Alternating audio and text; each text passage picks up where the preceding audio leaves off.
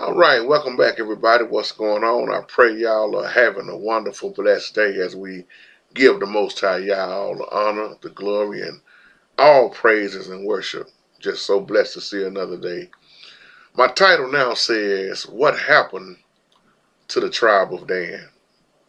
This is a video response back to you, Sister Kelly 801. Powerful email and great questions. Great questions. I love how you broke that down about the tribes. So before I get started with this, I want to say this, Sister Shelley. I'd rather be cut than to be completely cut off. I'd rather be cut than to be completely cut off. And what I mean by that is cut me up with the word. Teach me the truth. Forget the watered down, sugar down doctrines. Cut it up to the point where it hurts. The tribe of Dan, first of all, let's make this note. Because you got this great debate about it was 13 tribes. It was 12 tribes. Was it 13 and not 12? JT, like you said in the email, JT, I don't understand. Well, let me break it down. Let me go back to Trickster, conniving man, whose name was changed later on into Israel, which was Jacob. The Bible showed us that Jacob bore 12 sons. But later on, what Jacob done, he adopted Joseph's 2 sons in the place of Joseph after they moved to Egypt. So, like you say, okay, this brings you up to Dan, like you were saying in your email. Why is Dan not mentioned, even in the Old Testament? When you go back to First Chronicles, sister, 1 through 9, Dan is not in there. Why is that? Not only in the Old Covenant, but even in the New Covenant, the New Testament, the New Agreement, Revelation chapter 7, when you get around verses 4 through 8, he's not mentioned. Dan is not in Chronicles, the First Chronicles, nor is he mentioned in Revelation chapter 7. But when you study about the tribe of Dan, the biggest thing you see is idolatry.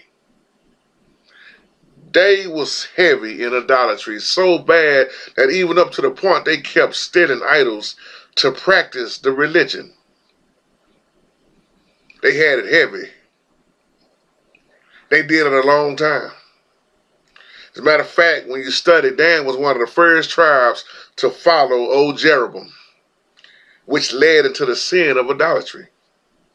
So in other words, they put idolatry, man-made mess, before the Holy Spirit, before the Most High. Now I want to ask y'all a question. Will the tribe of Dan be saved? Will they be saved? That's my question to y'all for this video. Will the tribe of Dan be saved?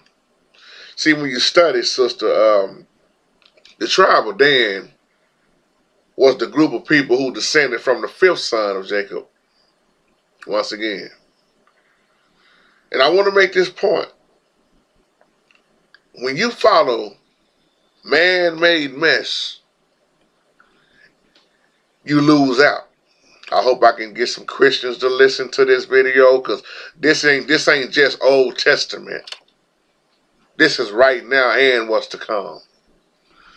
When you put traditions, first of all, the Bible says that the traditions of man makes the word of the Most High void, none effect. And that's what a lot of people are doing. They are putting traditions of man over the Most High's word. They are following tradition or man-made religion, but they are not following the Holy Spirit. See, when you go back to the book of Judges, chapter 18, and get around verses 1 through 31, you will see the problem with Dan. First of all, they didn't have no king at the time in Israel. When you go back to that chapter, it'll say back in those days, there was no king in Israel. So when there was no kings, what started happening? You see what, like the book of Judges. So without a king, first of all, let me make this point. Israel never needed kings. All they needed was to keep following the Most High. But they kept complaining. We need somebody. We need somebody else to follow. And look at how many kings that Israel had that was messed up. And then you can count how many was really just good. But let me stay on track here. But in those days, the people in the tribe of Dan were seeking this inheritance to dwell in, to have. But see, they wasn't so keen on what they had was good. They complained. They didn't even like the little piece of land that they had. This territory, man, this what is this? Kind of like how the children of Israel complained about everything. They did not like the territory that they had, so they got to the point where, hey, we need to get some spies. Let's find us some spies and send them out. We got to find something better than this. See, when you start trying to find your own way, you mess up every time. I'm reminded of Proverbs 16:25 when it says that there is a way that seems right to a man, but at the end is leading you to death. It's leading you to destruction.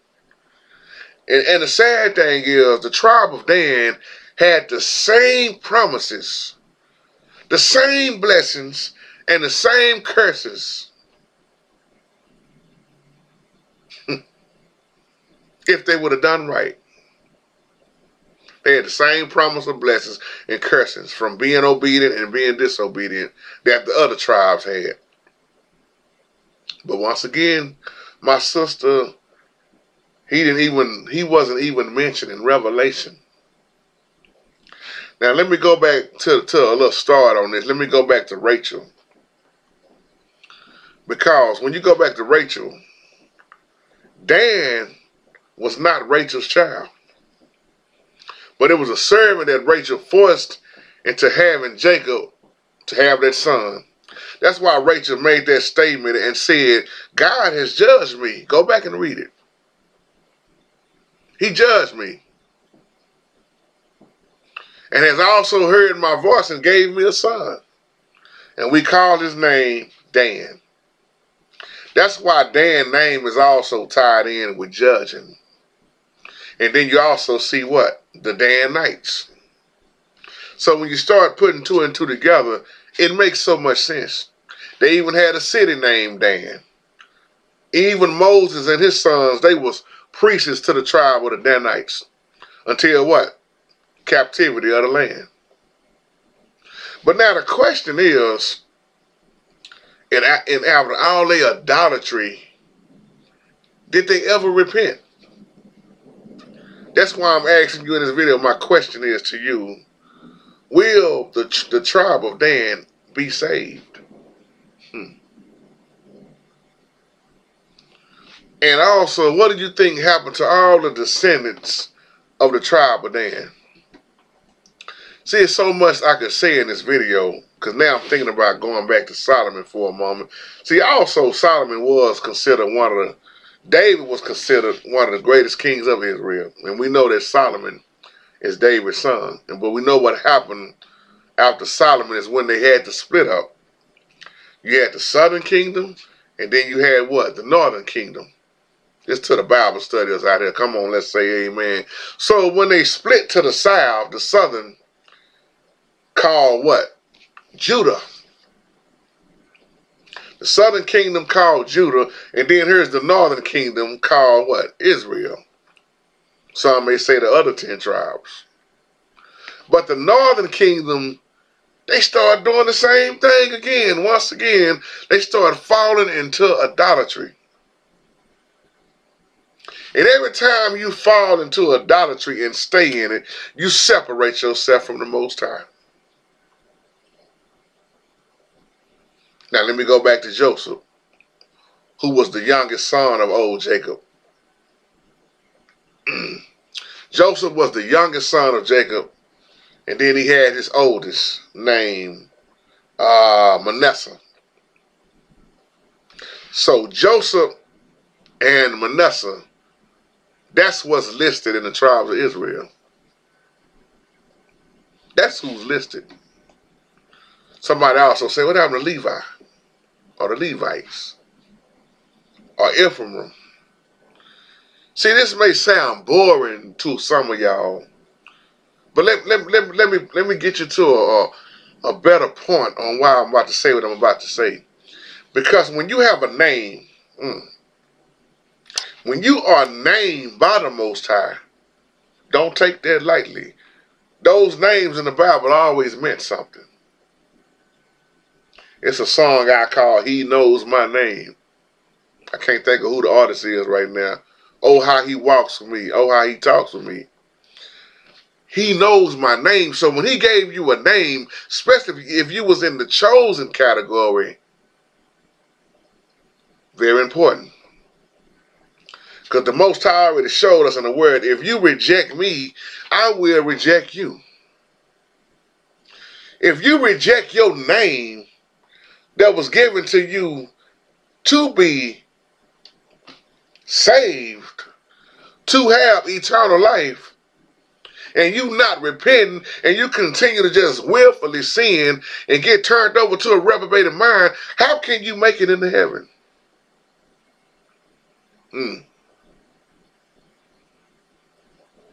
Well, some may say, well, JT, that's why in the Bible he tells us we're going to have a new name. I understand that. But back to when you are chose. See, I'm not trying to mess up what the Most High have waiting on me. I don't know about y'all. I'm not trying to be absent from the new kingdom or the new Jerusalem, however you want to say it. See, there are a lot of people who don't care for making it in, but then a lot of us want to make it in. See, it's a tribe of Dan right now. Catch what I'm saying? That's doing the same thing that they was doing. And see, idols come in many different ways now, my brothers and sisters. It ain't always got to be some carved up image or the statue. Anything that's blocking you from the Holy Spirit, that's your master, that's your idol. It could be your job, it can be your women, fellas. Ladies, it can be that man you worshiping. It can be that celebrity. It's so many ways that these idols come now. That's why the Bible says you can't serve two masters. You're going to love one and hate the other, and you can't serve God or mammon, which is money. So my sister, I hope that answers your question about this idolatry. Tribe of Dan let heavy, I'm talking about heavy idolatry, keep their name blotted out. What are you talking about, JT? 144,000. We know from each tribe. I don't want my name blotted out. Woo. Come on, Holy Spirit. I don't want to be like the tribe of Dan. I'm learning from this. I don't want to be like Ephraim. They was also missing on the list. Because see, the 144,000 is very important. But this is a question I want to leave you with. Y'all know I like to fire these questions at y'all.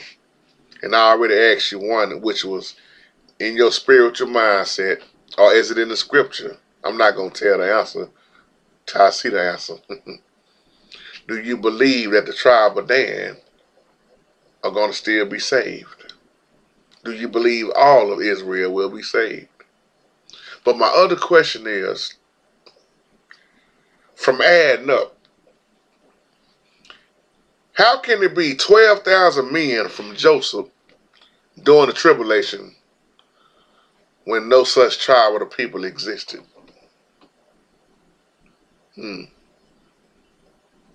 That's my other question. And as I close, once again, if you don't get anything else out of this teaching, get this right, Earl. Don't let man-made religion, man-made tradition cause you to miss out on eternal life. I tell people all the time, many folks are going to miss heaven through their church building. Because if you're not teaching the sound doctrine, teaching what the Holy Spirit showed us, teaching others the keys and the tools that we need to make it to heaven, what are we doing? It's a lot of people right now, even in the church, they are just like the tribe of Dan. They worshiping everything except who you're supposed to be worshiping. With that being said, once again, don't let this man-made stuff, don't let it keep you from eternal life. I love you. Let us learn from yesterday as we live for the day, as we hope and pray for tomorrow. Shalom, y'all.